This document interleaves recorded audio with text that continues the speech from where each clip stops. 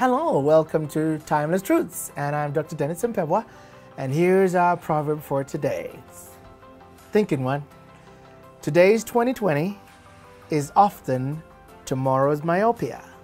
Meaning 2020 meaning clear, clear, clear.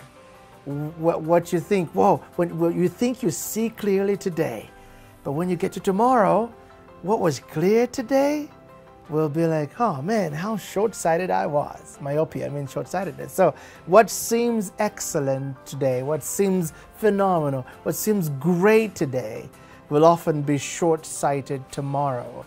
A man I respect, his name's Reinhard Bonnke, he said, the things we call great today will be just good tomorrow.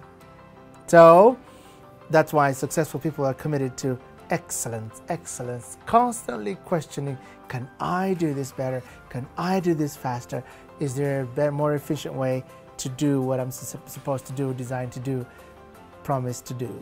Okay, till next time, bye-bye.